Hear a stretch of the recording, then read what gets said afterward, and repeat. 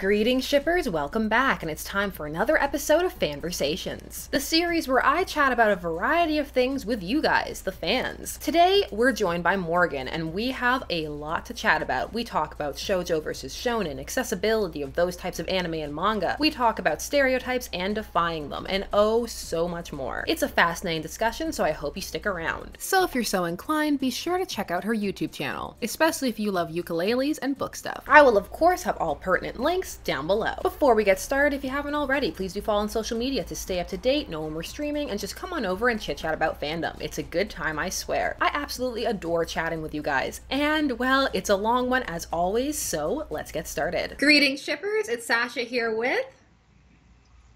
I'm Morgan, hello.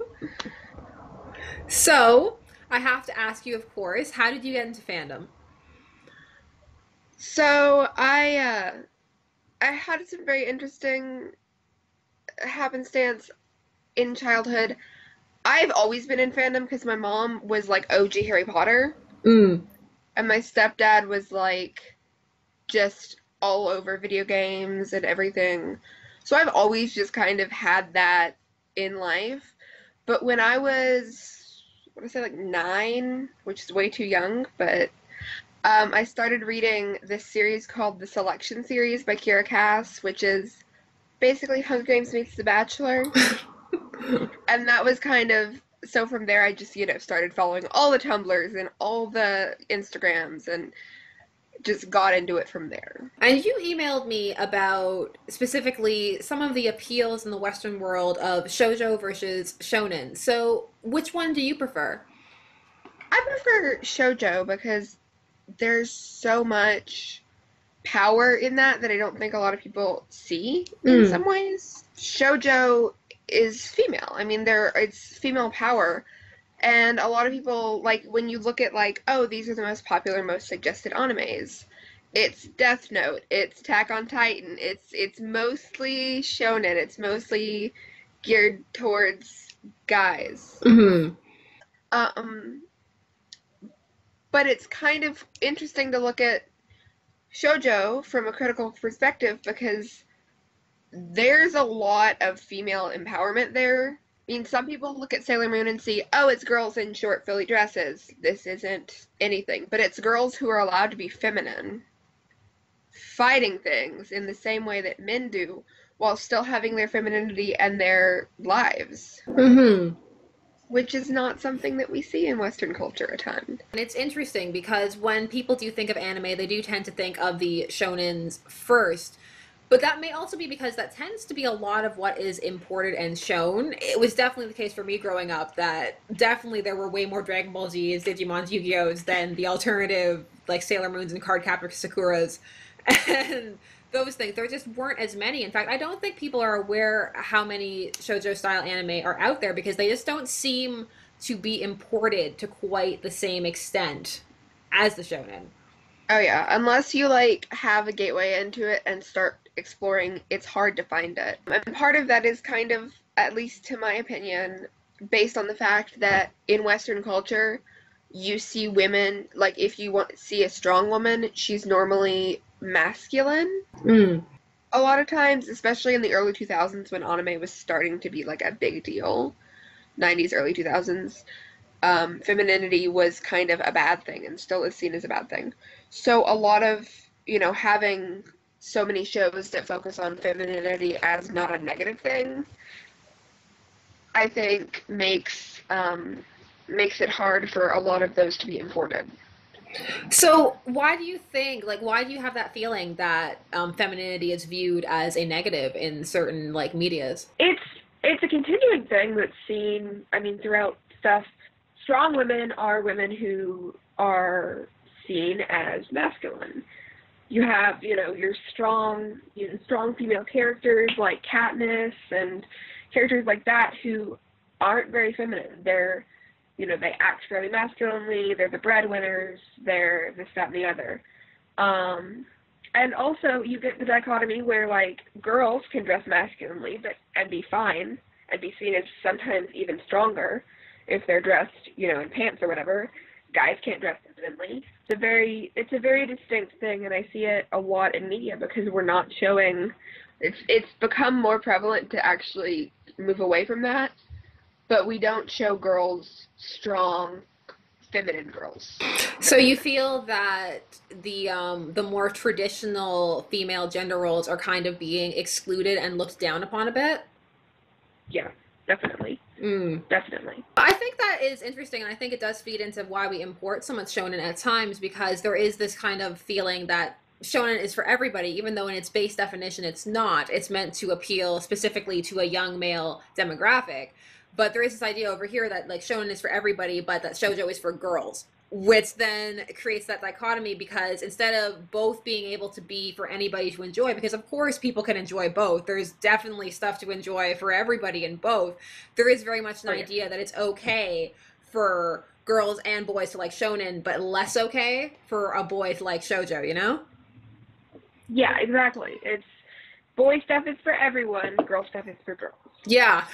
I think it's a good point to bring up that there are many ways to be empowered and female, and just empowerment in general, and that empowerment doesn't have to necessarily deal with tropes that are typically applied to masculinity, because as gender roles change and shift, of course you're going to see all kinds of movement across and exceptions for everything, but that doesn't mean there's anything necessarily wrong with traditional gender roles or people who enjoy enacting them. There's nothing wrong with, you know, being feminine, enjoying typically feminine things, clothes, makeup, all of that stuff, but they do tend to a lot of times be treated as weaknesses or character detriments rather than character strengths. And it's just this long prevailing thing, and I think that's why we don't see very many shonen or shoujo in the mass market, because so many shoujo are based on pink and frilly dresses, like girls doing cool things in frilly dresses.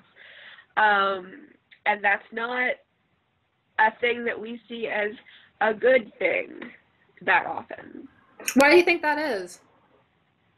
I think it's because we see, you know, the frilly dresses as kind of a callback to like the 50s when women were expected to be in the kitchen doing stuff and, you know, taking care of the kids, but it's not like that at all. Like, I'm wearing a frilly dress right now. It's covered in Sailor Moon stuff, but it's a frilly dress. And I'm not in the kitchen. I'm sitting in front of a giant bookshelf. You know, what you wear and what colors you like and what you're seen in and how you present yourself is not what you do. And we have this weird stigma in our society where we don't understand the difference. A lot of people don't understand the difference between gender presentation and gender identity. You know, we don't understand that, like, to be feminine doesn't necessarily mean that you're like a 50s lady. You're not, you know, you don't identify as a housewife, even if you dress in silly dresses. And the thing is that also kind of denies the strength of the housewife and that choice, because the entirety of what feminism is meant to be is the choice and the ability to make it. And so the fact that you should be presented with all of the choices and not belittled for some of the others. I think that it's hard for people to understand, like, that girls in, you know, pink frilly dresses fighting bad guys isn't necessarily just a feminine show and isn't something that can only appeal to girls. Mm-hmm. And the fact that there are so many shoujo that nobody knows about. Yeah, share some for the people who don't know about the shoujo. So I have above me, these are my manga shelves. Yes, and then so I have tons of suggestions, including I love Madoka Magica. It's very similar to Sailor Moon, but it's kind of creepier and it dissects the magical girl in a really interesting way. Mm-hmm. Maid Sama is the most amazing fluffy manga or an anime ever. It's this girl who's like the strong, rough and tough, you know, school president who like has gotten to the point because the school was originally an all-boys school and they've only put about 10% of the student population as female at this point. So she has like beat down the guys until they're really not jerks anymore. Yeah, it's very odd. But then she has to hide the fact that after school, she works in a maid cafe because her family's poor. Really bizarre story. but it's fascinating because it is a good way to look at, like, the differences in the society and in anime and manga of femininity and masculinity, because it compares a girl being feminine in the evenings but masculine during the day. Mm-hmm. Very interesting look at that. And I think the other one that I have to suggest is, if any of y'all haven't read Bloom Into You, it's precious. It's my precious little Yuri manga that I love. No, that's awesome, and that's good, because I do, like you were mentioning at the beginning, there are certain animes that kind of rise to the top of popularity and notoriety, and it's very hard to break out of that. Even if you are someone who enjoys shonen or a certain genre that is popular, it is still very hard to break out of that, what is, you know, like the Narutos, the Bleaches, the One Pieces, all of that, and get a bit deeper into the genre and a bit less of what's commercially marketable and viable a bit, I guess. For me, I actually just spend time because I live, like, I want to say, like, 5 minutes away from a bookstore and then, like, 10 minutes away from a bookstore. Mm-hmm. So both of them have really good manga sections. Oh, nice. So I'll just go into the manga section and explore and, like, find a book that catches my eye and read it and see if there's an anime.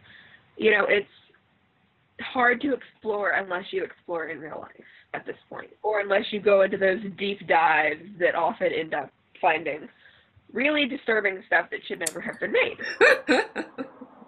Yeah, because a lot of things you're not going to find on one of those top 10 best of, you know, lists, or, like, you know, the top 100 anime of all time, and you go through about 8 and they're all the same. So Naruto 3, Naruto 8. I've never seen Naruto. I've seen it. It's a bit of a lot. I used to read it before I started watching it. I think I enjoyed reading it more than the anime, but because I collected Shonen Jumps back in the day, which again, I wish they had some Shojo Jumps, because I do enjoy it as a genre, and I think it's interesting. And I think what's more interesting, whatever one you're into, is being presented with the option. Because it's nice to have the choice to even see what you're into, because another thing that might be putting some people off is that because it's so hard to find, and it might come across as very, very different from the anime that you're used to, because anime has genres and very specific tropes to the style that they're working with, and that's just how it is. And so Shojo has some very specific tropes that if you're not used to them, they might come across as excessively girly, especially because over here we don't really play with tropes like that anymore, at least. And I think another interesting thing about accessibility is that from what I've seen, shoujo manga tends to go out of print more than shonen does. Mm-hmm. I have a friend, she's basically like my big sister, and she mailed me some manga that she read when she was little, and it's called Pretar. It's this really interesting Snow White retelling. Okay. She sent me the first 2. I went online and I was like, are there any more? Because this story doesn't seem finished. There were a total of 4 of them. They don't publish any of them anymore. And this has been, like, less than 10 years. They also don't publish the anime anymore. So it's hard to find, like, things that aren't out of print anymore. Like, even Fruits Basket, which is one of the original, like, really popular ones, they don't sell it in, like, easy-to-purchase manga form. They sell it in these big, like, expensive volumes now. So they make it hard to access. Sorry, I keep moving my hand over because my beds aren't here, and I burned my fingers trying to pour boiling water into my tea earlier. Shoot. So, and my bed is cold. Oh, like, I'm pondering the shoujo situation. I know it's layered. Do you think that the appeal is there? Like, do you think that if it was more available, more accessible, the appeal would be there? Or do you think it would be something that, because of the current cultural climate about what constitutes a strong woman, that some people might be afraid to admit they liked it, in the same way that some people are afraid to admit that they like, say, a 50 Shades of Grey or something that is viewed as, you know, excessively feminine? Although there's more to 50 Shades of Grey. I know people don't think that's well written, so there's a bit more of that there. But, like, maybe a better example, in the same way that people don't want to admit that they like romantic comedy movies, or, you know, a good romance novel or something like that. I think that it can be similar. I think that some of them, like Sailor Moon, is almost too mainstream for a lot of people I know to want to admit if they like it. Because especially in teenagers, hi, I'm a teenager. Teenagers suck. Especially in modern teenagers, you get this whole thing where, like, if it's too mainstream, it's not cool. They don't, like, these people, like, will bash on hipsters and then do the exact same thing. And it's kind of sad. So the ones that are easily accessible are too popular for a lot of people. But some of the ones that aren't easily accessible are shameful because they're too girly. And it's very similar. I think it's, you might not want to admit it, but it's easy to like. It's fun. It's a lot less serious than a lot of shonen. It's not, we're gonna die and this guy is cute, but I don't want to date him because I just want to date anime boys, which is the plot of an actual anime. No, I think a lot of it comes down to the conflation of what one consumes and likes and one's self-identity, because the two things do not have to be they don't have to be paired together. They can be different. They can be very separate. One can enjoy, like, for example, one can enjoy, like, the girliest, frilliest thing and not necessarily be girly or frilly themselves. Like, it doesn't necessarily have to equal how you present yourself or how you want to be perceived in the world. But I do feel that a lot of times there is this sense that you are what you like, which can be a very dangerous sentiment. And there are two sides, because a lot of people find their identities in what they like in a really healthy way. Yeah. But it also makes it hard for others to find what they like because they're too scared to find something that's not socially appropriate for who they want to be or who they are.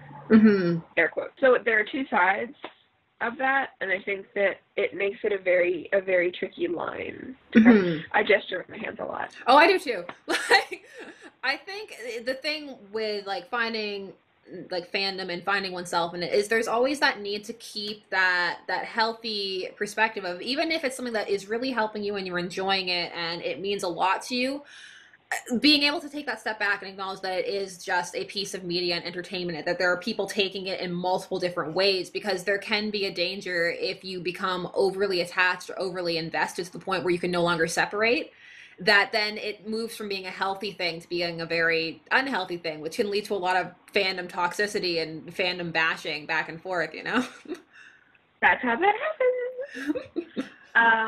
Yeah, and it's important to be able to separate yourself from works. It's important to be able to separate your identity from them. And it's also important for these works to be easily accessible for people. Yeah, because they do deserve to be discussed. There's absolutely nothing wrong with having a healthy, robust discussion about these works and what they mean and how they're presented to different people and what they mean to different people. But the danger, again, becomes when you only hear one perspective. Yeah. And that's the problem that we have in a lot of things, a lot of fandom. Like, my best friend has me watching Yuri on Ice right now. It's great, but, like, from the beginning, she's just, like, sexualizing it intensely, and yes, it sexualizes itself, but, like, having my best friend over here in the corner, like, oh my god, the thing is happening, makes it a lot more intense. She's watched it 50 times. That's intense. Yeah, that's maybe a little over that boundary of fandom and self. I think it can be okay if you have a bit of self-awareness about it. But the thing is, it's very difficult to be self-aware. Like, it takes a lot of practice to hit a level of introspection and self-awareness to be able to see yourself and see when you are getting a bit too invested in something. And sometimes that investment can be in good fun. Like, you're just really enjoying something and you can take that step back. But it really depends. Like, everybody takes to things so differently that it's fascinating. Well, for you, what do you think makes a strong female character? I think a strong female character is a character who relies on herself to at least some extent and believes in herself. And that's, like, all it takes. I mean, you don't need to be physically strong or super smart. You just have to be able to rely on yourself and be somewhat independent. For me, a strong female character, I define strength in two ways. There's there's strength as in the character is competent, and then there's strength as in the strength of the character within the narrative. Because for me, they're two very different things, because I believe that a weak character can be a strong character if the character is well-rounded and fleshed out. And I feel that sometimes a lot of female characters, unfortunately, aren't given that choice because there's the fear that they will be perceived of as weak. Like, for example, there's a great debate in the Sherlock fandom about Molly Hooper, but whether or not she is a strong character or not. And to me, the answer is yes, because she's well-rounded. Like, yes, she might have a crippling crush, and it's affecting how she lives her life, and she's not being as assertive as she could be, but she's a character. She's a fully fleshed character, and to me that makes her interesting. Because for me, I just want good characters. I don't care if they're flawed or weak, because the best thing about representation is when there are multiple different types, because a lot of times when a trope becomes popular in the mainstream, it's all you end up seeing. Such as when we have the female badass action lady trope, which I enjoy, but there are times when it overtakes and it becomes the only thing, and then you stop seeing anything else. It's the exact same problem, but reversed from when all you have is the romantic comedy trope. Like, you need all of them for a more well-rounded viewing of what's possible, in my opinion, at least. Oh no, definitely. And it's kind of almost harmful to only have, you know, romance, but at the same time, you want some of it. Like, I'm a hopeless romantic. I love Jane Austen. But if you just inundate me with Jane Austen, I will start, like, crying because it's just too much. You know, it's also hard to draw a line in some ways. Because, like, what was it? And I can't think of it now. There was something, Mulan. I've heard people recently talk about Mulan as, like, non-romantic movie, which I get, but at the same time, she very clearly has a romantic plot. It's very clearly in there. And as someone who does not, you know, who does not see that, I don't understand where the argument's coming from. And I get that it's not as prevalent as some other pieces of it, but at the same time, like, at the end, there's clearly, like, her family immediately expects her to marry him. Like, there's romance there. I've read a couple of intriguing readings about Mulan. The no romance angle, the bisexual Shen angle. Like, there are a bunch of very interesting ways to take that story. And I think they're all intriguing readings. But the thing is, for some, I don't understand why they place the romance as a negative or a less than. I've seen that a lot. I was reading a Daisy Ridley interview about how she's longing for intimacy in the next Star Wars film, but not necessarily romance.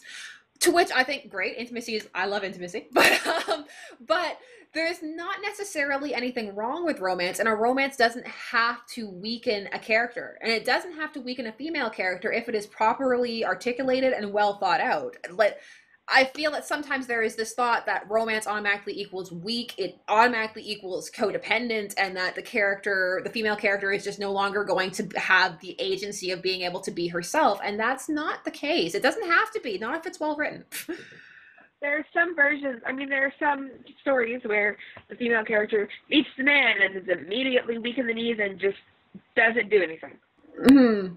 But that's not the only reading of most stories. There's one really good story that I read recently that does have a romance, but it's more like an asexual romance. There's no kissing, there's nothing physical, but it's a very, like, mental, like, partnership romance, kind of in the same way that you get, like, people are like, oh, Sherlock and John Watson are in a relationship, blah, blah, blah.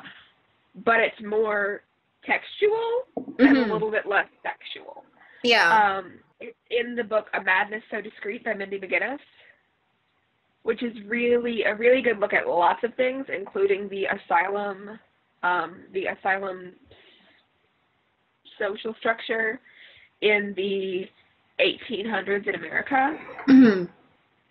But it really does a good job of looking at having a romance, but not making it the biggest thing, and making it nicely asexual, so that it almost felt like that kind of representation, which is nice. I think that's the other thing too that people don't realize, is that people tend not to consume only one type of media. Like, they may have a favorite, or something that they gravitate towards over and over. But most people consume multiple different types of things, and so they're bombarded by many different story types, many different narratives, many different forms of representation, because there is often, I think, a misplaced fear that people are going to absorb these, you know, negative stereotypes or negative thoughts. Especially like old Disney is a great like aspect of this, where people are like, I'm not going to let my daughter say watch Snow White because it says that she needs to cook and clean for a man in her house. To which, firstly, that's only one reading of what is happening in that story, and secondly, that's not the only representation of womanhood that your daughter is ever going to receive. There are going to be so many others, not just from media, but from real life, from experiences, all kinds of stuff. So that fear, I think, is a bit overinflated for what it's also. There's also the fact that there's so much discussion to talk about, and people have the capacity for critical thought to take away what they think, because obviously if that wasn't the case, then we wouldn't have all these arguments against it. Everybody would just have accepted it and moved on. It's very much like Snow White can be viewed like that. It can also be viewed that she's basically paying them for letting her stay in a place that will inevitably save her life. You know, there are a couple different readings. It's like there are multiple readings to Disney's The Little Mermaid that I enjoy. Like there's the one reading that like is completely negative. She gave up her voice for a man. Her voice is her agency. She gave it up. But then there's the alternate reading that if you follow it through and the voice is her agency, he doesn't love her until she has it. So really, you could follow that through, and that the message being that you won't have anybody unless you have yourself and your agency to present themselves with. You can't be just an empty shell who's pretty, because that's not going to cut it. So like there are multiple readings and ways to take it. And that's part of what I love about it, being able to examine the different aspects of ways you can view things. Exactly. There's actually, for Little Mermaid, there's another reading that states that Ariel actually, like, she didn't give up her legs for a man, she gave them up for an adventure she wanted. If she had wanted to give them up for Eric, she would have given him up immediately after meeting him. Instead, she waits until she's just had it with not being heard, which is why Ursula takes her voice, because that's her greatest fear, and that's her greatest sadness, is because she doesn't feel heard. I like that reading. I like that reading a lot. Yeah, it's wonderful. I discovered a new YouTube channel that does a bunch of Disney princess, like, feminist theory, and I am obsessed with it. Well, honestly, the Disney princesses need more of that, because it's so easy to bash on them, and like they get a lot more bashing than they deserve, and like a whole bunch of negativity even towards the term princess that is honestly not that deserved. The thing is, both are fine. It's okay to not be a princess, and it's okay to be a princess. That's the thing, is that they should both be okay. I think they're both okay as long as you choose them. Yeah. No, like, of course, like, the harm tends to come from when it becomes an overwhelming groupthink. Like, when someone starts to think that all women are princesses or something like that. That's when it becomes a bit, you know, problematic, that they all need saving. Save the damsel. And all of that stuff. It's a very complicated mash of everything. It is. It's just intense. Just an intense mash of everything. The best dissection of the princess that I've read is actually a little graphic novel called Princess Ever After. It's adorable. It has, instead of a prince coming to save the princess, it's another princess. And it's this whole, it's short, it's cute, it's for little kids, it's very queer, it's amazing. It's the best dissection of the princess, because you have a very feminine princess and then a less feminine princess acting as the prince. It's really interesting.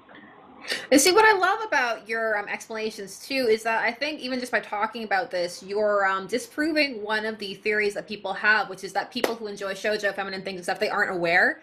That they're just, like, blithely, you know, unaware that they're living out, you know, these quote-unquote stereotypes and everything. But most people are aware of what they're presenting to the world. Yeah, yes, I know that most of the time I'm in the world as, like, a ditzy pastel weirdo.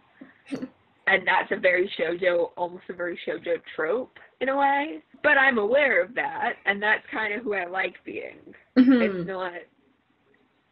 It's not, oh, this is who I am because of what I read. This is who I am, and I like reading about people who are like me. No, I think that's very interesting, because it can be a very chicken and the eggy kind of situation, you know, of like, which came first? Like, you know, am I a nerd because I was introduced to nerd culture and so I just absorbed it vicariously like a sponge, or am I a nerd because I like it? You know, like they're just All of the above.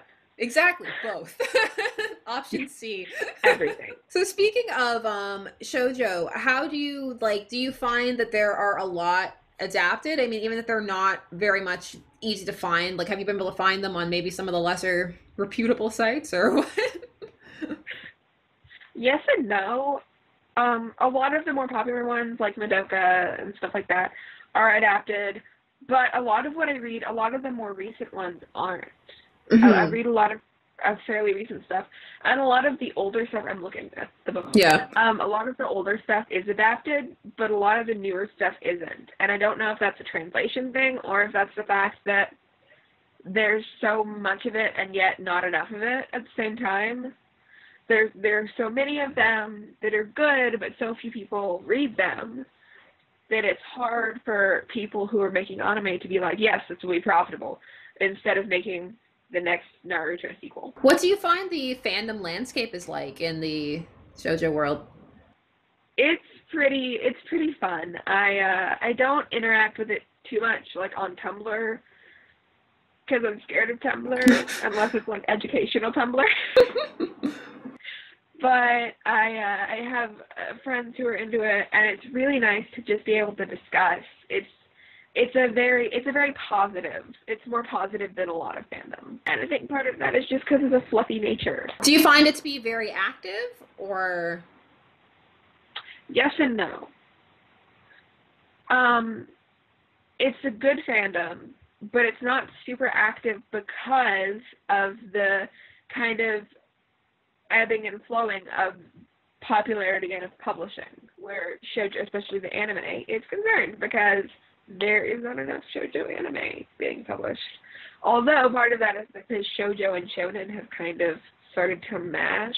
Like Miss Kobayashi's Dragon Maid, I would personally consider it a shoujo, but it has some elements of that kind of adventure stories of a shonen. So it's a shoujo kind of edging towards, you know, that dividing line, which I think makes it a little bit harder currently to judge the difference, because a lot of them, instead of having lots of this and lots of that, or a little bit of this, lots of that, they're kind of meeting somewhere near the middle. I think that's the natural evolution, and I think that definitely over here we'll definitely see more of that, because that will be more appealing to the Western viewer base in terms of what gets translated and passed across, because that is something that for our audience, we're much more familiar with that and hence more comfortable with it.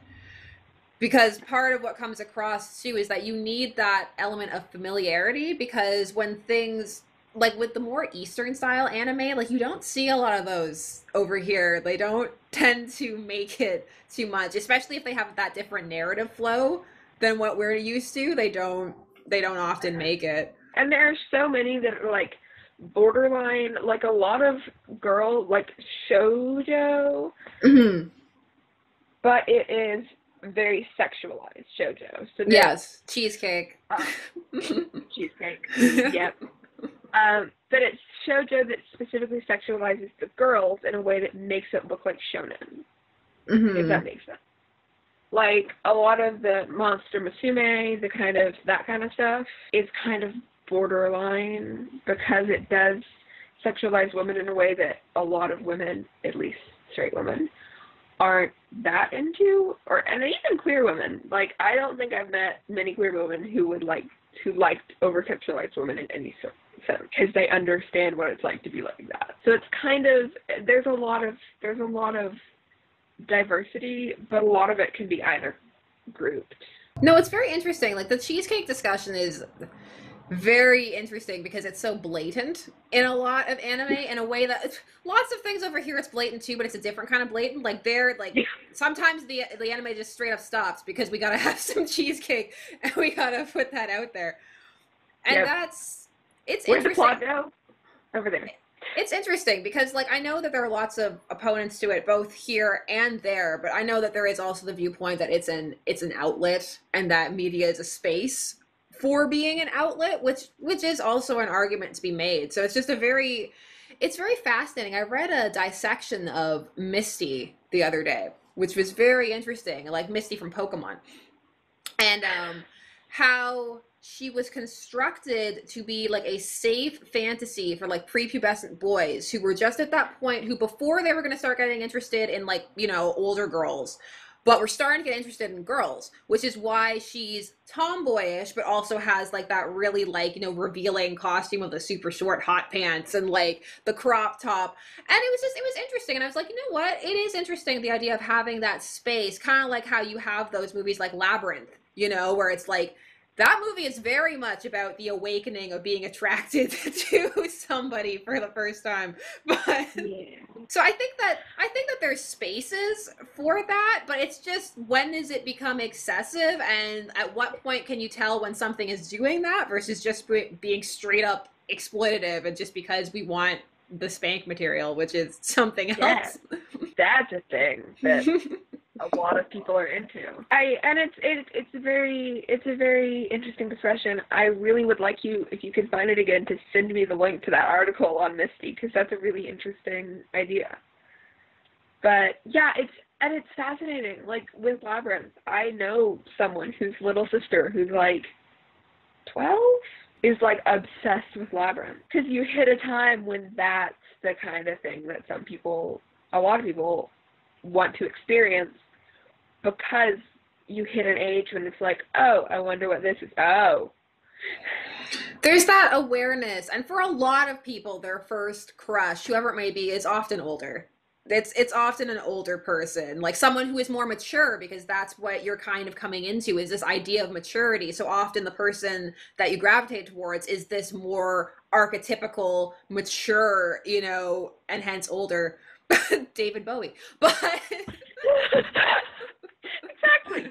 If your first crush wasn't David Bowie, what are you doing with your life? But speaking of, you also wanted to bring up the difference between shipping in like an anime versus a manga, so like the visual versus the print medium format. So what exactly about that do you find is unique to each?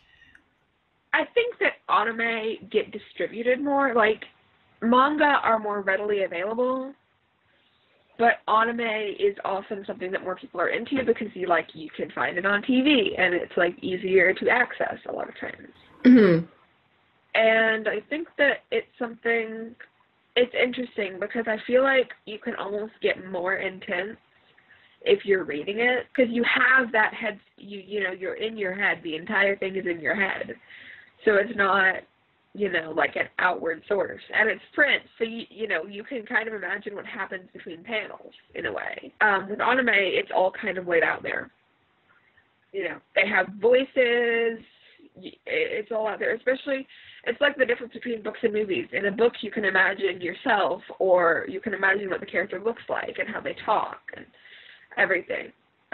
But in a visual format, you can't. And it's a little different with manga because obviously there are pictures. But it's really interesting to look at how people ship differently in both formats. No, it is, because I find that in general, visual mediums tend to get a more active and intense and larger fan base for sure than for like manga books last. Like when a book fandom explodes, a book fandom really explodes. But when a book fandom is kind of in the middle, it often very much stays there and doesn't quite extend past that, because you have like the mega juggernauts when it comes to bookdom.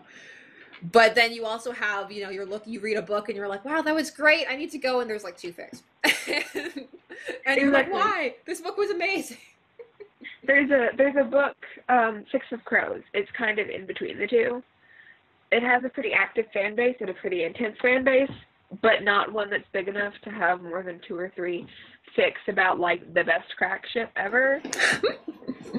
Which is the main couple, and then my favorite couple as a threesome. It's Precious. Nice.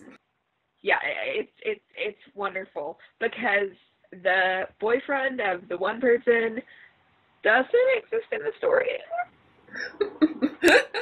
And the two girls are like best friends, and then the guy is like the girl and the guy have to be together. Mm-hmm. Have to. So it's just putting all together, and it's precious. It's precious. There are like 2 fics. There are like 2 fics, and one of them is like, both of them are like half done and haven't been worked on in 6 months.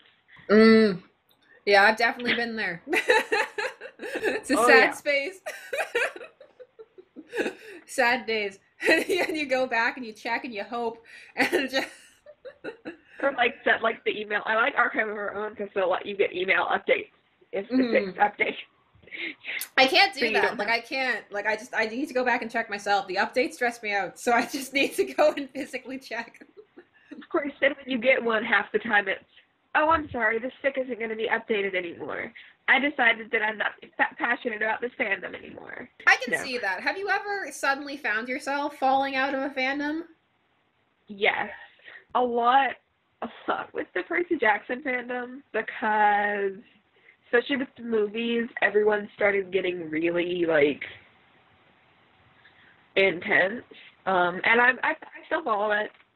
I still read some of the books, but it's not the same. I like the musical. The musical's good. So what would you deem as a fandom getting intense?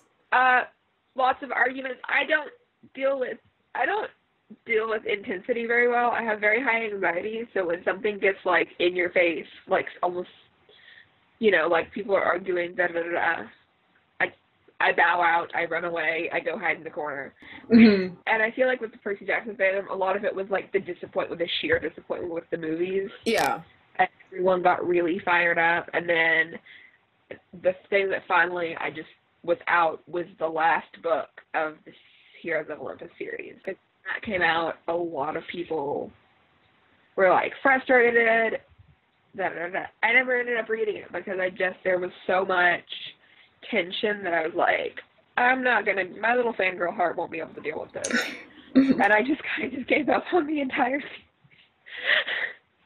No, that's very interesting, because I feel like a lot of people don't realize that fandom can actually stop you from consuming media, or at least make you want to take a break. That definitely happened to me with the Steven Universe fandom, where I had to take a break, where things just got real intense and everybody was bullying everybody left, right, and center, and it made the show less enjoyable vicariously. And that was like a feeling I had to fight, because I was like, it's not the show's fault. The show is fine. But it's like, you'll be watching it, and in the back of your head, you can you're just thinking like, oh, they're probably going to argue about that, and like, somebody's not going to like that, and like, there's going to be a Tumblr post about that, and you know. Steven Universe for me, I loved it, but it got to the point where it was hard because it was like 15-minute episodes that it was hard to justify like watching them one at a time for me. But then catching up was also hard. So I'm very far behind. And I need to catch up. But Hulu won't work on my laptop. So I may never catch up.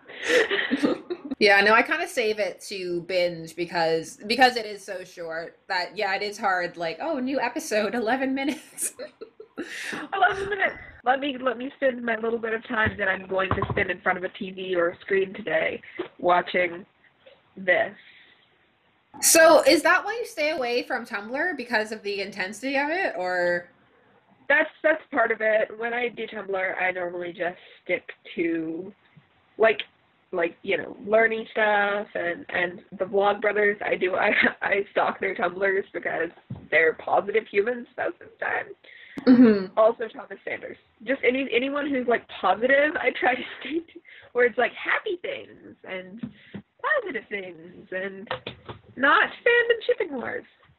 Yeah, shipping wars can be intense, and they can blow up, and they're always fascinating to study in retrospect, because there comes a point where the fandom doesn't fade, but it's no longer in its peak or zenith, as I like to call it, and you look back and nobody cares half as much as they used to at that point, and you go back and look, and it's like, wow, there was some intense insults bandied back and forth in this I am looking forward to Voltron no longer being at its zenith just for that, so people can go back and look and be like, what happened?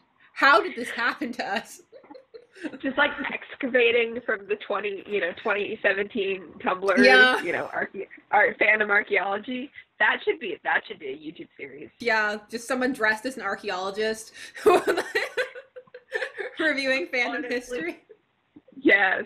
There should be more of stuff done about fandom history because it's fascinating. It's only going to become more fascinating as it becomes more and more entwined with what is actually being produced canonically, because that's inevitable with the ease of access that we're going to see more and more of that. And as more and more people are able to voice their opinions about what they want to see and like actually be able to actively bring it into creation, it's going to be very interesting. It's fascinating, and you can tell. I mean, you see poster like there's going to be like a whole like generation of kids who are only into fictional characters. You know, you see those all over the internet. But I feel like that generation of kids is also going to be the generation that's like, Mom, you were crazy. Why did you name me after a fictional character? Also, why did you scream at 0111 nerd on Tumblr? Yeah, there's going to be... I always thought about that before I even had my daughter. I was like, one day, I'm going to be old. And my daughter is going to come to me and ask me questions about the things she finds about me online. And what do I want to be there? Because that is a very real concern. Yeah. It really is like a valid concern. And like, oh, when you name your kids, you gotta think it through. Think through naming. There's a whole generation of children named like Khaleesi right now. And I'm like, some of them are going to love it, and some of them are going to hate it. So I have a pretty good name. I was named after a Celtic deity, which is fun. Nice. But I some days I'm like, it would be really fun to just be named like Star, something really random. Mm-hmm. Also, the name of a book character that half the people who are watching this don't know. Stargirl. Jerry Spinelli. It's a good book about growing up and being a hippie. I have lots of book recommendations if you can't tell. No, it's good. The world needs more book recommendations, more recommendations in general, because it's very easy to get caught up in your fandom and then not realize that there's so many other things to explore out there that are just as fun. And I think it's always fun to step outside your comfort zone sometimes and pick up something you don't think you'd like just to see how it is. Like, yeah, the worst thing that's going to happen is that you're going to be right and you didn't like it. So like, there's nothing, that's not that bad. The worst thing is you wasted $5 on that ebook. And I think the other thing is, we were talking about like accessibility of stuff earlier. When people aren't recommending stuff, you end up in this rut of like what's really popular, what's the things that are easily accessible on the internet or through internet recommendations, which are normally going to be what is popular or weird enough that people are like, this is a thing. Yeah, which doesn't necessarily mean that it's the best or something that you're even going to like.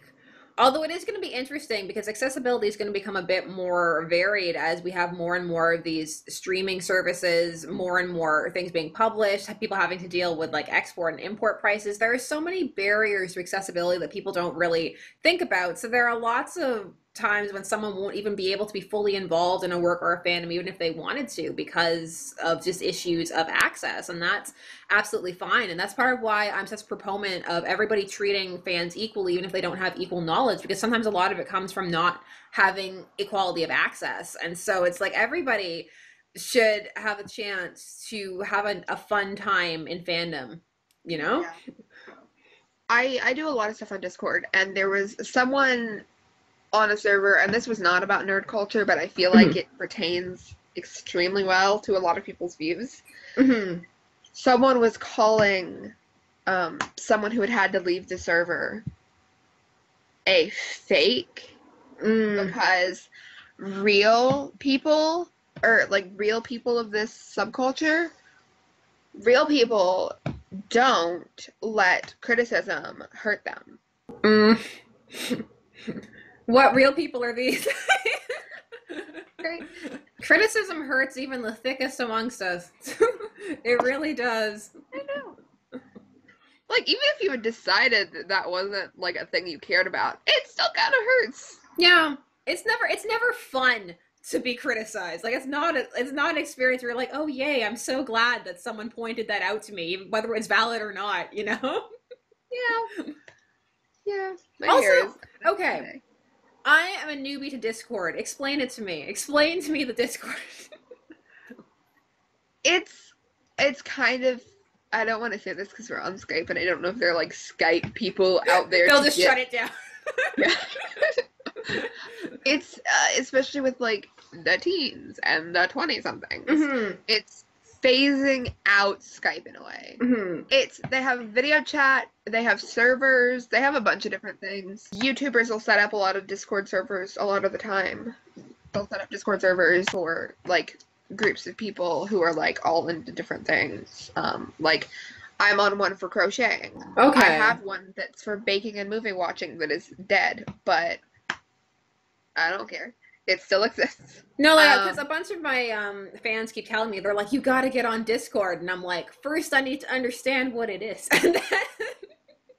No, it's a really good way to be able to interact with people.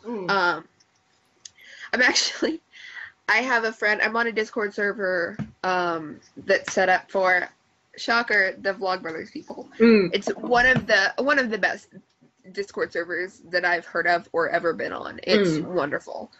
Everyone is super active, and I've made so many of my really good friends on there. One of whom is throwing on Thursday, has planned an internet quinceañera for me because she has decided. Nice. Because one day I was like, yeah, 15 isn't exactly the most interesting birthday. And she's like, no, you're wrong. You're wrong. You're wrong. No, that's awesome. So Discord there's video chat, there's voice chat, there's group voice chat, you can create DM groups, you can create like servers. It's wonderful. It's a wonderful way to be able to communicate with people in a bunch of different ways. Speaking of like communication and fandom and stuff, do you create any of your own fan works or? In my head. I've done some fan art that was really bad, as we've all done. Yes. I have a piece that is somewhere in the depths of random art supplies of Laura and Carmilla from from the web series. That was really bad, but that was before I knew how to like shade or do anything like that. So it just looks like a girl with like a bustier and then like weird dark circles underneath of it. You know, that whole thing. Yep. And I have like fanfic worlds in my head. And I've also written technically a fan song for classic novels. But I don't publish anything because I have not that good at it. Is it something you think you would ever want to publish or put out there or what? I would if it didn't suck. Aw. I would if it was better. The only thing that I have out there that's easily accessible is I have fan art of JD from Heathers. Okay.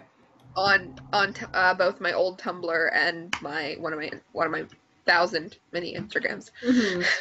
Was it difficult for you to put that out there or? Not really, because I knew that like 5 people would see it. It was just kind of like, you know what? I drew this thing and I don't hate it as much as I normally do. Let's post it so that 2 of my friends can see it.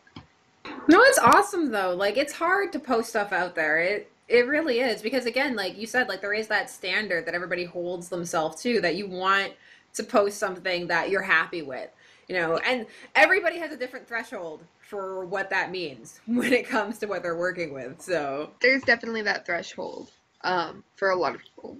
For a lot of people. Some people are just like, this is the best piece of artwork ever. This squiggle is amazing. I'm going to post it. But a lot of people are like, you know what? If it doesn't look like remotely like a face, no. But yeah. And I have wanted to do fan works, but you're on a spinny chair because my desk does not have a good background. But I feel like a lot of people post fan works that they never want to finish. Like they post partial. Like I have an issue with people who post like partial fanfics that they never plan to finish. If it's something that you have in your brain that you don't know if you're gonna ever want to finish writing, just write it. Just stay up one night and write it. That's what I do. If I have something that I want to do, I just stay up all night.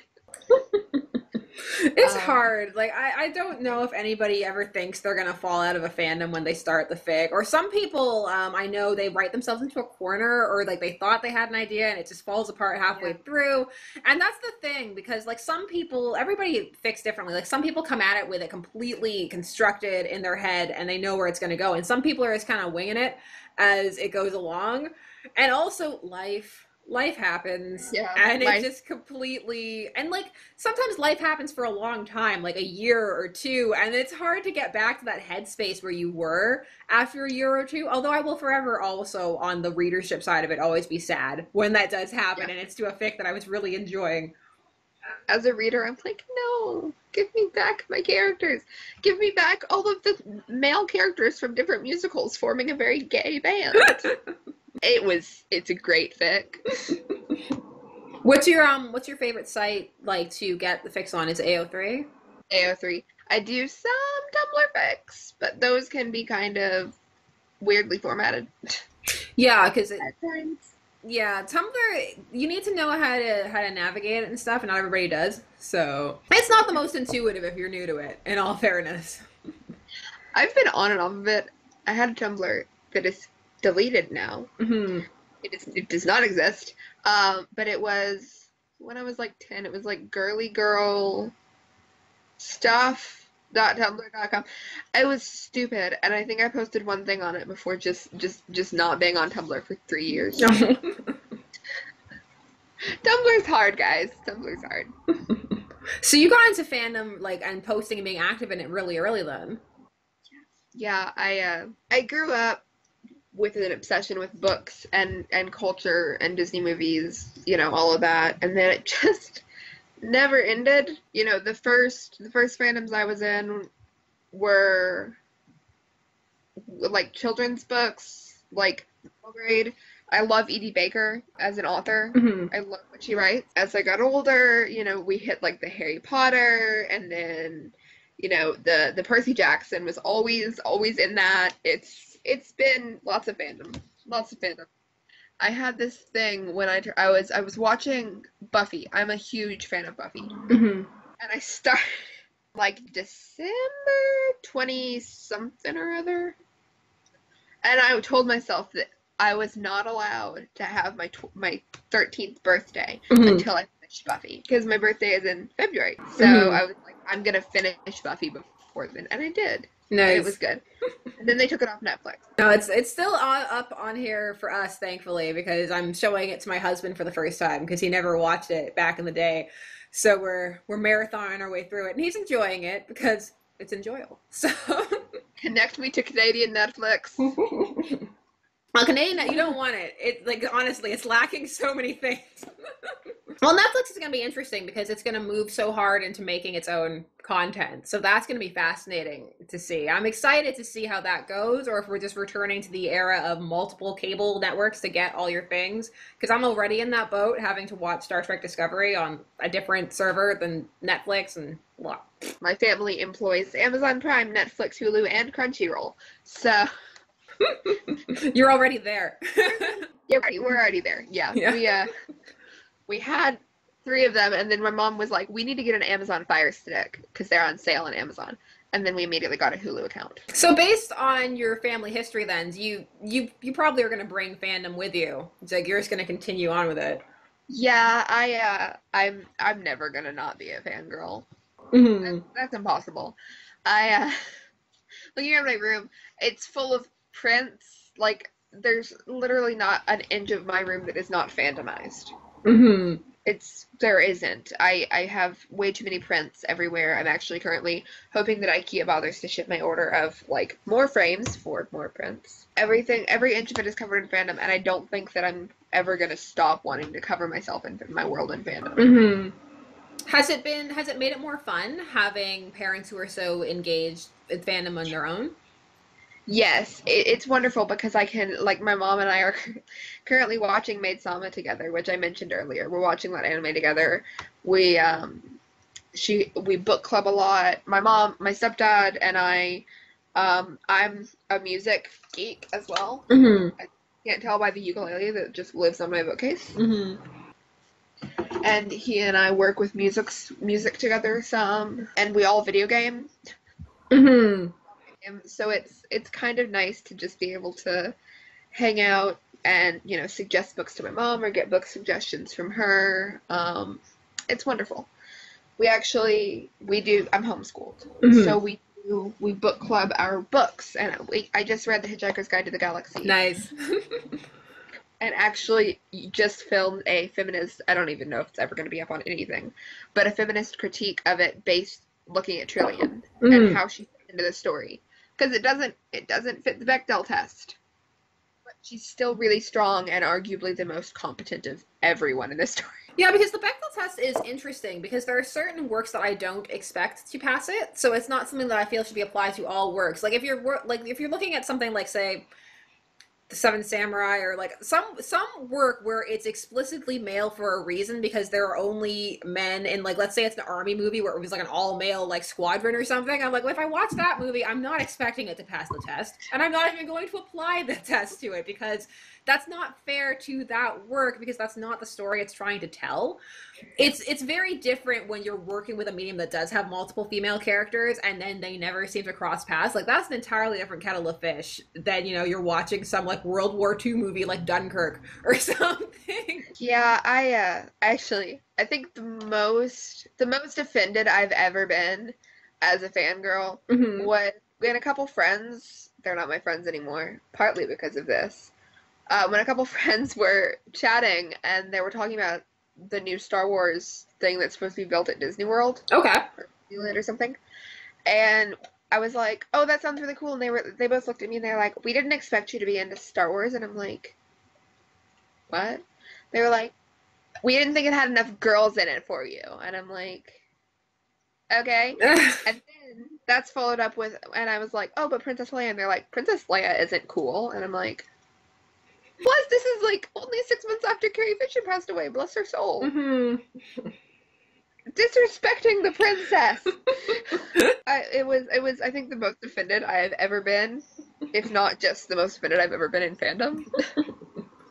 It's always, I find it intriguing when people assume that they know what you're going to like or not like. Because it's harder than people would think. Like sometimes it's like going through a Netflix like because you watched list, you know? It's just not always the most accurate representation of what you're gonna get, you know? Like just because I watched Pitch Perfect does not mean I want to watch 10 other movies about girls doing acapella. Yeah, no more acapella movies. I don't need this many. No, that's what's intriguing about fandom and what people don't think about a lot of times is that it can be very multifaceted and very different. Like again, like just because you liked Star Trek doesn't mean you have to dislike Star Wars. Like there are so many things that you don't have to fall into the fandom's nice little box about what people think you should think based on your prior experiences. There are so many things that draw people to a work and so many different ways to experience it. But going back to like generational fandom, I think that's something that's going to be so fun because now that the taboo around fandom has begun to lessen in certain corners, although it is still very much intact for many, there are many places where now it's much cooler to be a nerd and be involved in nerd culture and not let that go and continue it into adulthood. So I think it's going to be a lot of fun for a lot of people to be able to share that fandom generationally, or even for people who had that fandom inside them but were a bit scared to share it, to now have that space to know, like, you know what, it's cool and it's fine and I can talk about it in public and the world's not gonna fall apart. It's gonna be okay. Exactly. And you see it with like the growing amount of like nerd t-shirts that are popping up. I think almost everyone I know owns like 5 of them, as opposed to 10 years ago, and everyone would have most likely owned 1 or less. Yeah. Or not necessarily wanting to display their fandom that prominently in that way. Yeah. It's a very interesting thing. And then as it's more okay, more people get into it because more people hear about it. Which is interesting because that then in itself creates some fandom can get very hierarchical very quickly, where people want to assert that they are a better fan than others, and I find that t-shirts are often the place where that happens because people are often accused of just, you know, getting a t-shirt and not being like a true enough fan or not liking the fandom enough, and it just ends up being a mess and one of those things where it's like, let people enjoy their fandom how they want, A. And B, there's nothing wrong with a person who just finds a cool t-shirt who maybe necessarily isn't into it, because you never know. The t-shirt could be the gateway. Like, there are so many different ways to enter a fandom that, don't judge. Exactly. I love Doctor Who, but I don't watch it that often because it's hard. I don't do super well with like a lot of seasons. Like if I have 20 seasons to watch, it's not happening. I have books I want to read. I'm not gonna sit down. I have a hard time sitting down and like being like, okay, I'm gonna watch one thing for this amount of time. Like I feels like a waste of time to me a lot of times. Like I don't like, a lot of people go out like, oh, let's go to the movies, like as a date or as like a thing they do with their friends. I don't like it because you don't get to talk. You don't get to interact with people, and I feel like you lose that in a way with movies. But I have a hard time sitting down. But I do like Doctor Who. We watch it every Christmas because I do marathons of it. And I have a Doctor Who shirt that I am terrified to wear because I know that some people who know me love Doctor Who and don't think that I am a Doctor Who nerd girl. Which is true and not true at the same time. So it's... Yeah, because you can be a fan of something but not necessarily be able to pass that fan litmus test of, say, like, knowing every single detail of everything, but still genuinely enjoy the fandom and what it represents. And it can be difficult for people who are more into a fandom to accept that, because when you get, when you get hyper into something, like, there is that assumption that you want to know everything, but that's not always the case for everybody, and that's absolutely fine, because everybody enjoys things in that different way. Yeah. Trying to close, I have a cup of water on the floor, because, again, I am in pain. I literally poured scalding hot water all over my hand, which is not a fun thing, kids. Yeah, don't try this at home. Don't try this at home. Maybe be a little bit more careful when rushing to make tea. But yeah, so I completely agree. People, the fandom litmus test as a thing that exists is kind of dumb. It definitely can be, because it can be so limiting, and it can also discourage people who might be wanting to engage in that fandom from engaging it and sharing that enjoyment with you, which is, I'm definitely in several fandoms that are guilty of that. Like, I'm a huge Trekkie, but the Trek fandom is a huge contender for making...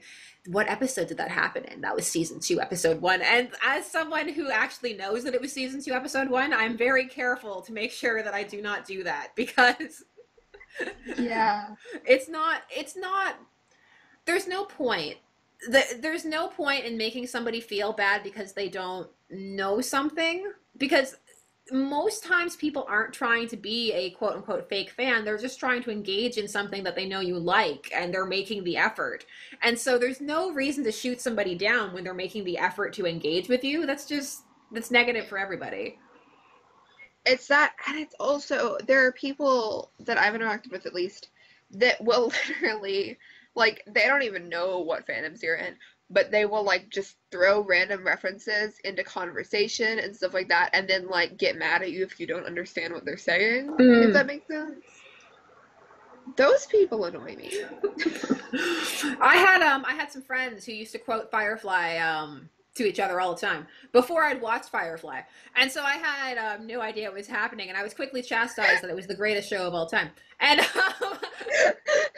I watched it and I enjoyed it. It is definitely up there for me of my sci-fi shows that I enjoy, but it can definitely, like, I don't mind when people do that, because, like, I know that I, as someone who makes Dune jokes all the time to people who have never seen Dune and never are going to see Dune, like, sometimes you're just doing it because you think it's funny and you don't necessarily clue into the fact that not everybody's seen Dune, but then it's that follow-through of getting upset. Like, you can't get upset if someone doesn't have your reference point. You can't expect everybody to have your reference point, because they're just not going to. Like, there's too much stuff out there for everybody to have consumed the same stuff that you've consumed, or even to remember it. Because there are times when I've seen so many things with my dad, like, we watch movies together all the time, and I'll be like, oh, you remember, like, when we watched Queen and the Damned? And he'll be like, what? We saw Queen and the Damned together? And I'll be like, Dad, this was, like, an important moment for me. Dad Anne Rice is our queen. Come on. How dare you know what? It's like, it's absolutely fine. Like, because different things are important to different people, and it's important to remember that. Speaking of, so of the Who that you've watched, who's your favorite Doctor? This is gonna be weird. Not weird. I like 11 and 9 because 9 is my mom's favorite Doctor, and so I'm in that because of that. But 11 is just quirky and wonderful. Also, the new Doctor is queen. I'm gonna reserve judgment because I've got so much Who to catch up on. I'm so behind in the Who. So. I've not seen that much. I see like 5 episodes a year because I see this Christmas episode and then all of the Doctor Who that BBC decides to play after the Christmas episode. Yeah. Because every Christmas day, my parents and grandmother and everyone just sit down on the couch and turn on Doctor Who after we open presents every year. So have you delved into any of the classic or not? Like, my favorite is 5. But that's because I went through a binge, and I learned that 5 was David Tennant, who was 10's favorite, so I got intrigued, and so then I checked out 5, and I was like, you know what? I'm enjoying 5. Not the effects are hilarious, but as you can well imagine. I've not delved into classic, but I want to, and I want to watch more. It's just hard to get the oomph, the motivation. It is hard. Like, that's one of the reasons I love my channel, is like, because sometimes it forces me to see things that I otherwise would not have sought out on my own, and you find some real gems that way, which is a lot of fun, which is, again, what's so fun about the Rex, is that it sends you to places that you might not have necessarily found yourself otherwise, and you can find a really fun fandom that way. Oh yeah, that's one of my absolute favorite current series on a big YouTube channel. Is Epic Reads, who is a publisher who publishes a lot of popular stuff. They have Mackenzie Lee, who is one of my favorite authors, who does a book recommendation series on their channel. Nice.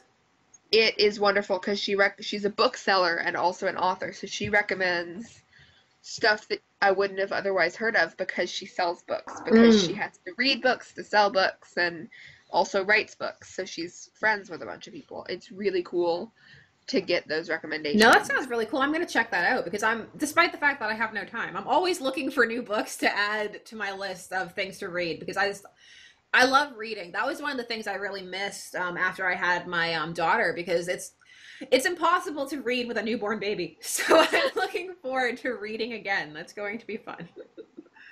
Audiobooks. Yeah, I did a lot of I shill it every time people bring that up. LeVar Burton Reads is fantastic. It's Geordi from Star Trek reading you short fiction, and it's great. I think I've heard you talk about that before. Yeah, no, like, I always recommend it because it's such a fun way to experience short fiction, which is something that can be very hard to get into because lots of people don't really know what avenues to go down to find good short fiction. So that's a really fun way to discover some short fiction authors. I have this one. I have to say it because if someone who is watching this knows what this story is, I will be so thankful. I have this memory of a story that I read, and I've Googled it, and I've Wikipedia'd it, and I've fallen down the rabbit hole. I cannot find it. It is a retelling of Princess Donkey Skin. Okay. Which is basically this girl, her father wants to marry her because her mother died. She gets like 3 or 4 dresses that are really fancy, and then her fairy godmother tells her to run away. You know, run away, be a peasant, whatever. And I've read this retelling where instead of a fairy godmother, it's a warrior queen of an opposite land. And I could have sworn I read it. I'm starting to think that I dreamed it up, and if I did, I'm writing it. But I could have sworn I read it. So if anyone's read this, tell me, because I need the help. Yes, in the comments, let us know. Is this the Mandela effect, or did this happen? We need to know. No, like, sometimes I do that too, like, on my channel. Like, I'll just ask, because, like, that's happened to me more than once, where I just have vague memories, usually of movies, and then it does get that surreal feeling that it has to have been a dream, because why has nobody else heard about this? For me, Rainbow Wars was that for a long time until I found it again. I was like, I knew Rainbow War was real. I knew I saw this when I was a child. That sounds kind of wonderful. Was it like Rainbow Bright fighting people? Oh my god. So it's it's a way to explain the primary colors to children in that there are 3 different kingdoms. There's the red kingdom, the blue kingdom, and the yellow kingdom, and they're each a different type of kingdom. Like the blue kingdom is like a Renaissance, like French kingdom. The yellow one is the tech kingdom with like all the helicopters and airplanes, but like early tech, like the 1900s, like arising. And then the red kingdom was the medieval kingdom. And it's like how they're all kind of aware of each other, but they don't like each other. And it's about a yellow pilot who falls in love with the princess from the Red Kingdom, and he flies his helicopter over there. And so they have a rainbow war where they all go to war with each other and create all the other colors. And it was amazing. It's like Romeo and Juliet, but more amazing and more convoluted. And they all throw paint at each other, and it's great. I finally found it on Daily Motion, like this year. It apparently was a German children's special, so I'm like, yes. I found. You're like, how did I find this? It was one of those things where you type into Google like something really convoluted, just like a long stream of like a movie where this happened and this also happened. And it popped up. I was so happy. No, that's the best, when you find something you've been looking for forever and that it's real.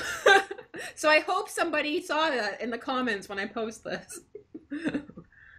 Please tell me if there's a warrior queen story, but Princess Donkey Skin. I need to know. I checked the anthology that I thought it was in, and it was not in that anthology.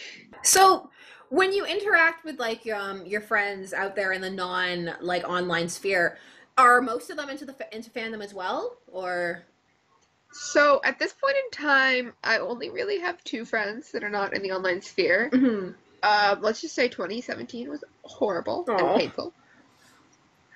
But almost all of them do. Maria, who is Cinnamon Roll, who is like bookish Cinnamon Roll, does not. Because she is a gymnast who spends 5 days a week in the gym. So she doesn't exactly have time to scroll through Tumblr at midnight. Yeah. Like the rest of us.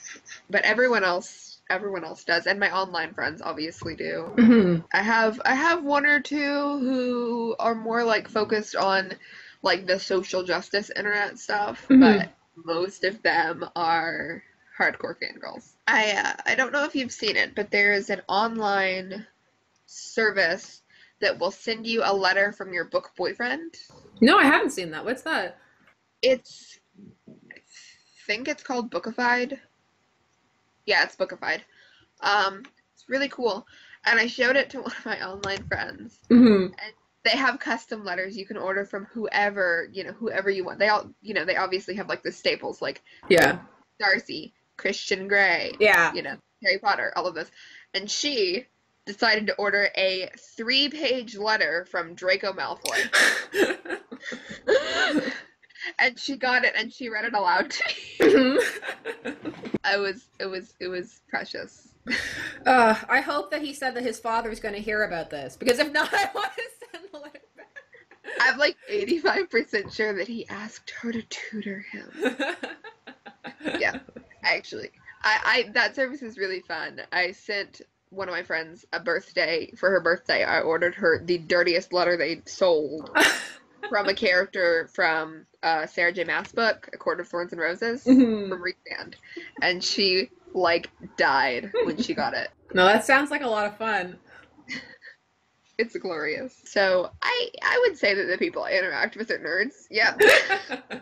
Now, me too, mostly, but I do also, like, I love having also those non-nerd friends, but who are super into, like, what they're into, which is also very fun because it reminds you of, like, the outside world. Like, I have a friend who's, like, super into, like, botany, and it's just always, like, I'm splicing these plants together, and it's like, yeah, you do that. That's awesome. My friend who is super excited about the quinceañera thing is a biology nerd. So she, which is nice, because she can tutor me on biology if I'm, like, panicking and it's midnight and I have homework due the next day. Which happens more often than it should. Because my biology teacher isn't that great at explaining things, especially plant-related things. She's amazing, but we have an hour a week. How did you come to be homeschooled, if you don't mind me asking? Um, so my parents were actually getting divorced the year I was going to start kindergarten. And my mom was like, yep, this is too much change. This is not happening. She's going to be homeschooled. And she actually tested me for the Discovery School, which is like a local, or like a, yeah, like a local, like smart kids school, like private smart kids school. And they had like a written test you had to take. Keep in mind, this is kindergarten. Yeah. Written test you had to take, and it was like, math and stuff like that, and pictures and, all of that kindergarten stuff. Yeah. So I stopped taking the test halfway through. I was like, I'm done with this. This is boring. And I tested in the top 95% of people who had tested. So my mom decided that really wasn't a good school for me. And we just homeschooled, and we were like, okay, we're going to homeschool for a year or two. I'm still homeschooled. And it's high school. So that didn't work out how we wanted. Do you like it? It's wonderful. It's really good, especially, with the bookish stuff. I get to help pick my books. I went through some mental health stuff last year, and I had, all of my 9th grade books were like The Color Purple, Animal Farm, all of these really depressing intense books. Yeah. So my mom and I were like, nope, we're going to read Murder on the Orient Express and the entire Hitchhiker's Guide to the Galaxy series. And it's also, if there are days that we're feeling meh, we can, turn on Crash Course or something and just be like, we got school done. Like yesterday, my mom and I were just like, we're sick. We're not going to go to tutorial, which is where I do my science classes, and where my mom teaches our history class. And we got sushi, and then we played video games and planned my birthday party, which is nice. Oh, that's awesome. Yeah, we found a game called Catopoly, which is like Monopoly, except instead of properties, you buy cats. That's awesome. Different breeds of cats. Yeah. And of course, one of my friends who is obsessed with cats is gonna come and play it with us, and it's gonna be interesting. So it's nice to have some flexibility. Yeah. So do you not ever wish for the public school experience, or? Never. Never? Because it's hard to explain. It's hard to explain. When you're, and I think you've probably, and a lot of people probably have this experience, when you're a nerd and like a specific type of person, it's hard to find your people. I, for one, have been labeled, like, I'm too weird for the normal kids. Even the ones that are nerdy, I'm alternative and edgy and weird, and I talk about feminism and queer politics and what she cares about the world she lives in. I'm shocked, that kind of stuff.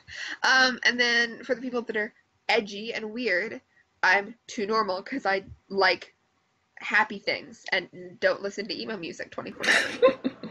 So it's been hard. And I think that being homeschooled gives me a little bit more of a wider range of people, simply because I get to pick my crowd, because I just get to go on the internet and be like, these are my humans, instead of having to actually make friends in real life, which is painful. No, like the internet, it has its pros and cons, especially when used correctly for meeting people. It can be wonderful. I mean, there's always, of course, that danger element, but that just comes with, that can be navigated by being taught how to use it correctly and smartly, and by keeping communication lines open, because that's always important, to keep communication lines open with like your parents and people, and just people around you in general when you're communicating with people online, because there is like they're both difficult in their own ways.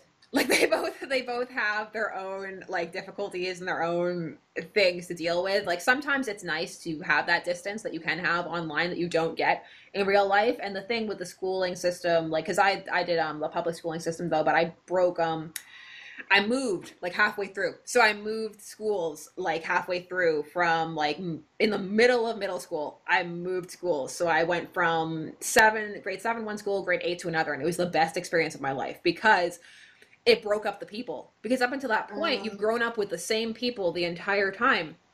And I was bullied, and I wasn't finding people or anything like that. And so that break of all of a sudden these are new people and nobody knew me, and it was like, yes, and it was wonderful. And then I found like I didn't really find anybody who like stuck with me until like years later, but it was just nice to have that break and that realization that you could meet different people. Because when I was growing up, the internet was really just coming into its own as a way to communicate. Like for me, Yeah. growing up, MSN was still like, oh my God, instant messenger. It's like you would do that thing where like you would come home and the people lived a block from you, but you would talk to them on MSN.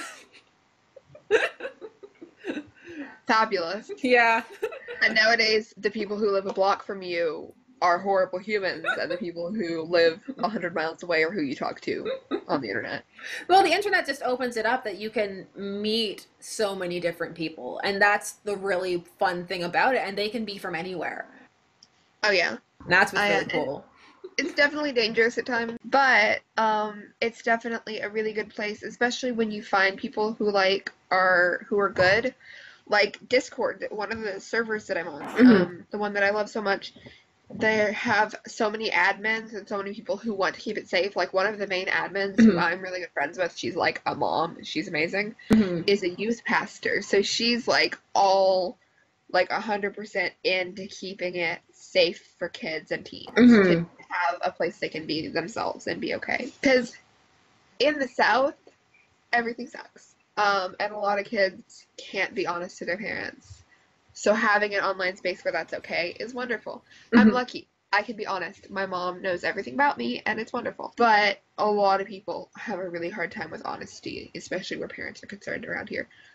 So it's nice to be able to have a place where people from all over the world can join together and can be supportive and can be friendly, and it's wonderful. I think that's one of the great parts about the internet. It's also made some kids identify with other cultures more than their own, which is another fascinating concept. No, and it makes me happy to hear about people in the older generation really making that effort to create that safe space because, you know, like there are a lot of people who are older who still don't really understand how the internet works or how to navigate or how to make it a fun, safe place for people. And like, safe doesn't have to mean, you know, stayed or chased or, you know, unchallenging, which I think is what a lot of people are afraid when they hear the word safe space. They think that people just hole up in a bubble and they never have to hear an alternate opinion again and they just, you know, sit in a corner. And that's not what a safe space have to be. A safe space can just be a place free of harassment and, you know, Yeah.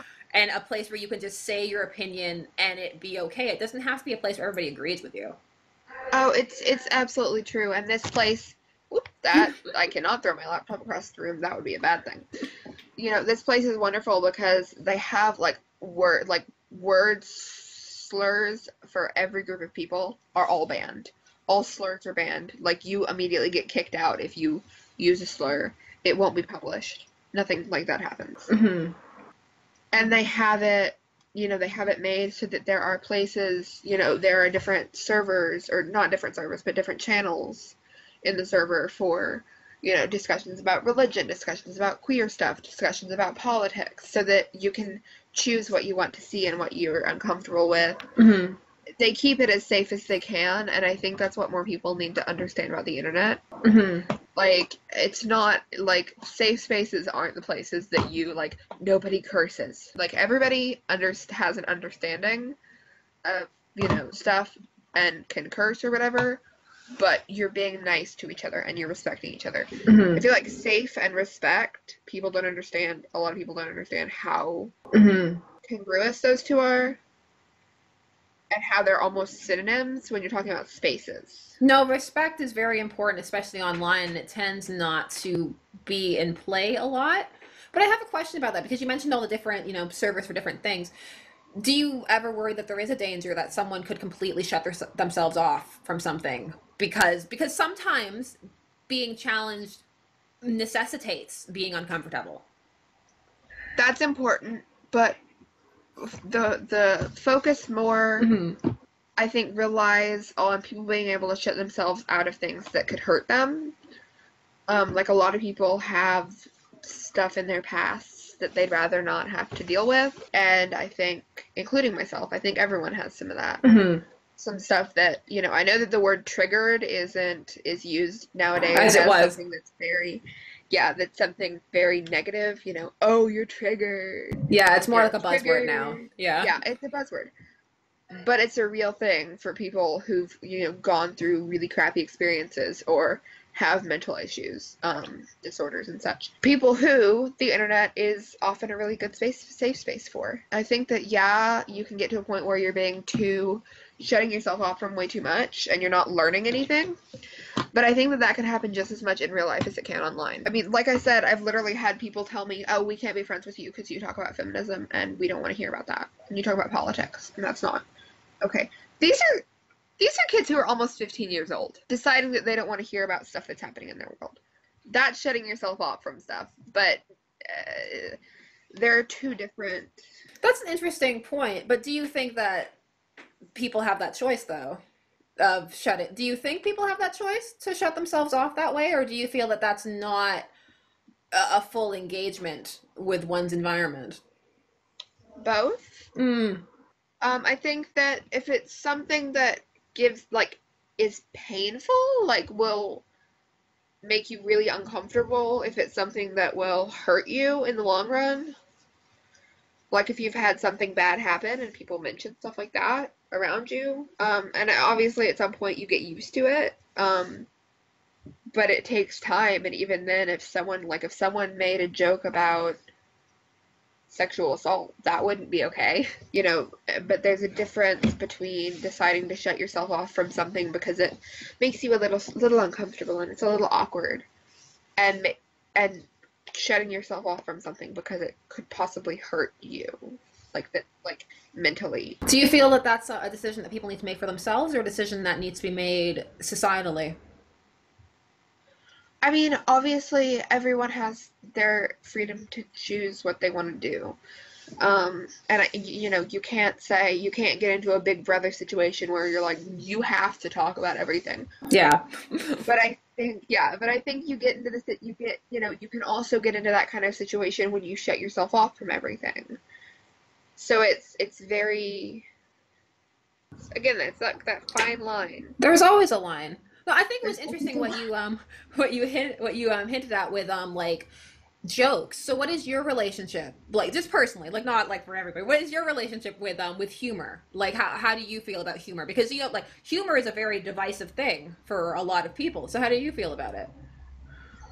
There's a really good video. I reference videos a lot. Yeah. That's how I interact with the internet. I think that's how a lot of us interact with the internet in a way.